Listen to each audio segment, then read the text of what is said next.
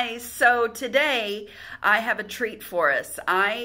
With all of the stuff going on in the mortgage industry and interest rates and markets, I thought it would be a good idea to meet with a mortgage expert.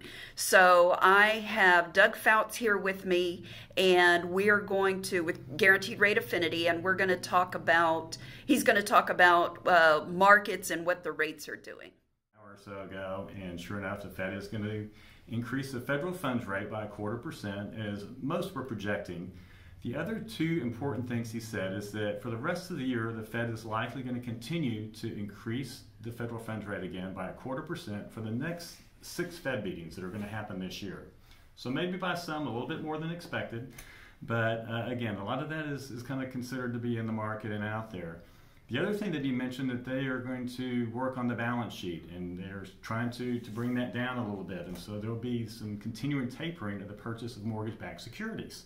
Well, that can be a negative to interest rates as well, or mortgage rates especially, as bonds really like it when money flows into the bond market. So when it comes out, the Fed's been purchasing bonds, that's going to slow down a little bit. That can be another negative for interest rates or long-term rates like mortgages. So at the end of the day, short-term, the news is not fantastic, because I do think the trend of higher rates is going to continue here short term as opposed to lower rates. There'll be some ebb and flows each day, but again, the trend will continue to be higher. Indicator that's out there that may give us a little bit of relief, and that has to do with the yield spread between the 10-year T-bill and the 2-year T-bill.